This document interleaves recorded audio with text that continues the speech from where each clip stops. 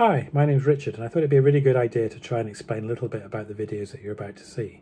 I'm doing these together with my good friends Simon and Susan Vaness in Orlando, Florida. Like many of you, we're locked down with very little chance to go outside or do anything particularly interesting at the moment, but we can also all dream about getting back to our favourite place in Orlando. We put our heads together the other day and thought, who can we contact that might have some really good stories, either about the history or the future? Well, Gene Columbus is one of the first people that came to mind. We asked Gene to do some stories, and I linked up with him across the pond and recorded these little snippets the other day. I hope you enjoy them. Gene worked for 38 years with the Walt Disney World Corporation, and the three videos that we have look back at his early entry into the company. They look back at Walt Disney World and how it actually developed into the opening of Epcot, and the third video goes even further back in time when Gene, as a very young man and entertainer, met Walt Disney World in a coffee queue. Yep, in a coffee queue. I do hope you enjoy the videos that are coming up. The first one goes back to Gene's original working for the Walt Disney World Corporation, or in fact Disney on Parade at the time, I think it was called. I hope you do enjoy it, and we'll give you a little bit more about Gene when I introduce one of the other segments later on.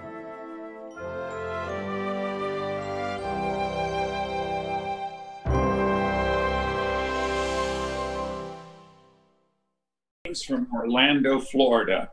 I'm Gene Columbus, and this is home for me, home of Walt Disney World and many other great things. And I'm reaching out to everyone today and wanting to offer fun in this time of craziness. But that will pass. And to help pass the time, it was suggested that I share some stories with you. Now, first of all, quick background. I had a 10-year performing career. I had an opportunity to work in motion pictures, television, but my favorite thing was being on stage live in musical theater. Oh, it was glorious. I was so fortunate about halfway through my career to get injured.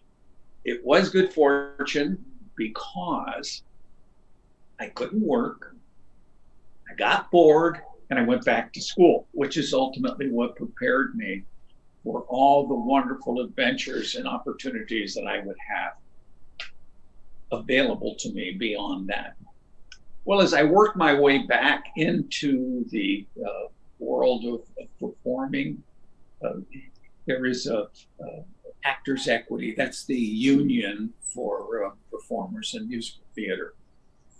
So I always seem to get elected the equity deputy.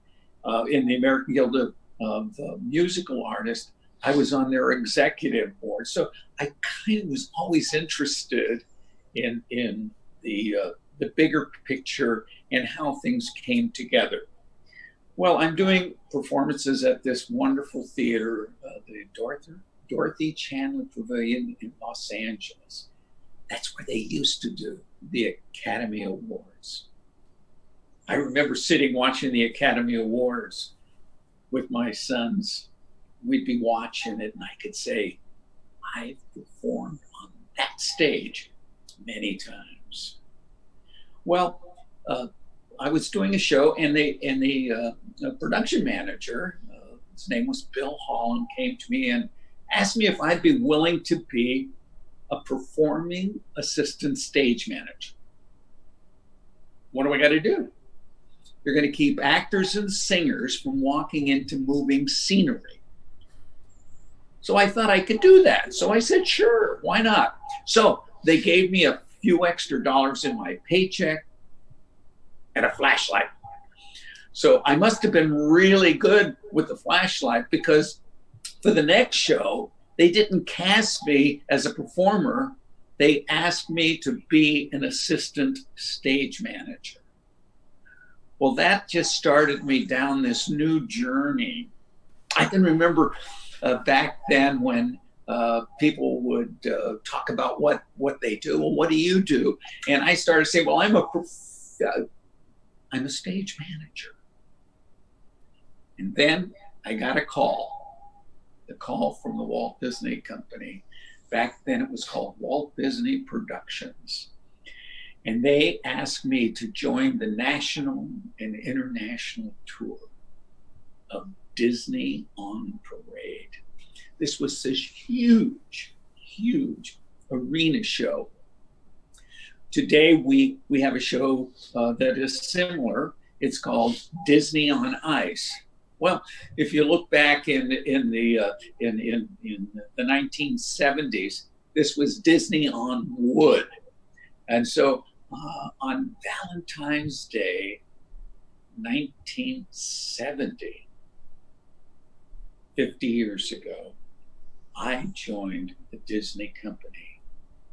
And when I joined, they hired me initially as the ballet master,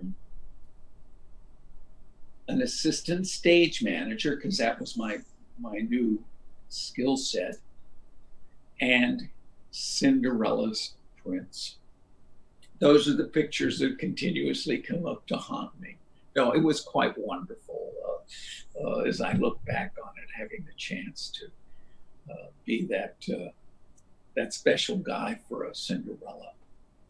Well, as we're taking on and expanding, and they were going to do new versions of Disney on Parade, they decided to move some of their more experienced people into the new production.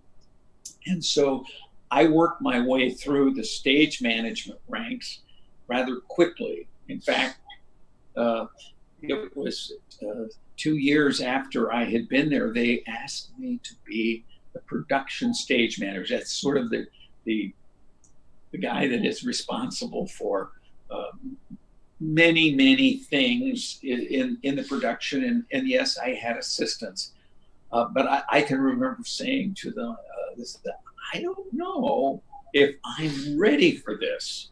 And they said, well, Gene, you have the largest show in the country to learn on.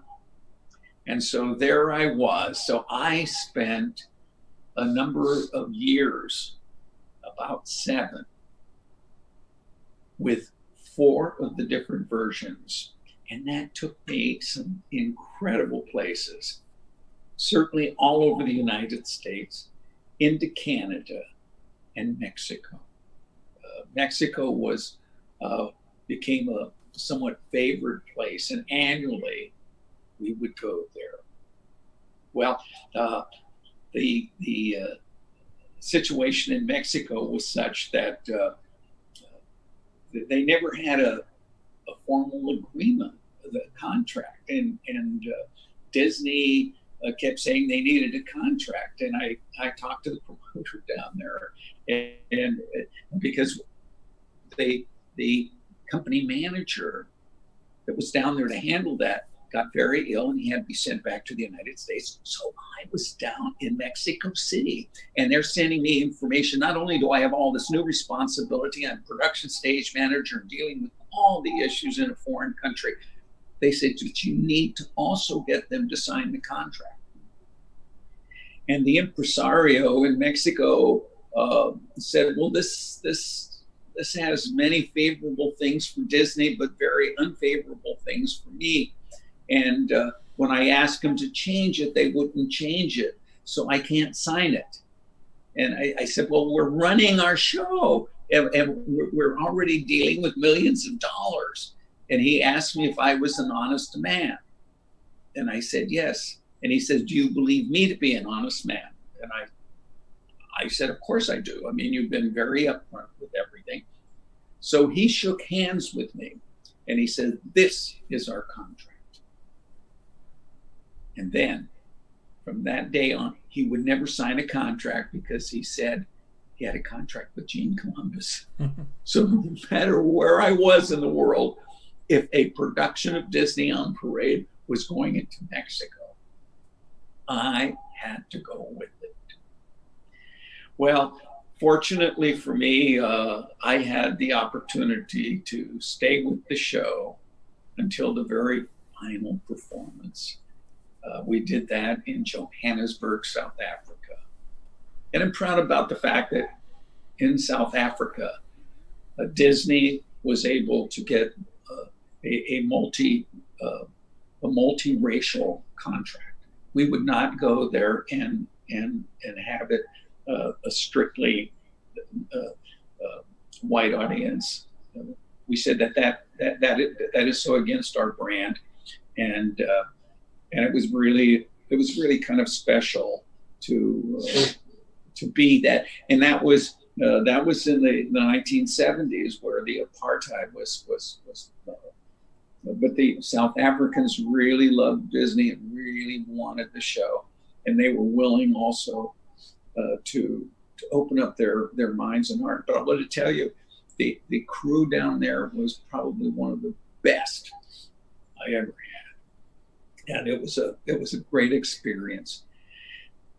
Well, we closed the show, and then I came back to the States, and I started to work at Disneyland doing projects for them. Then it was one of those days where Bob Yanni, the vice president of entertainment at Disneyland, asked to speak to me, and he said, would you be willing to go to this place in Orlando, Florida, only until we can find someone that'll go there permanently? But we need somebody to go to Florida right away. So Bob had hired me originally for Disney on Parade, and I trusted him, and I said yes. So that was the beginning.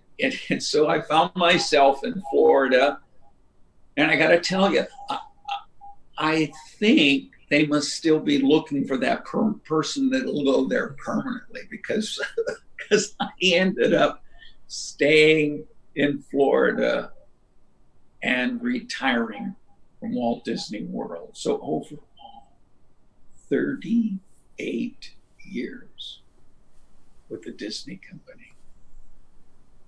So as you're sitting there and you look at your career, where you are from that vantage point, we never know for sure where we're going or what may be available to us. One piece of advice: never say no. Never say no to any opportunity. Take advantage. And like me, when you get to the other side, when you get to the end of your career, you can look back and say, I had a great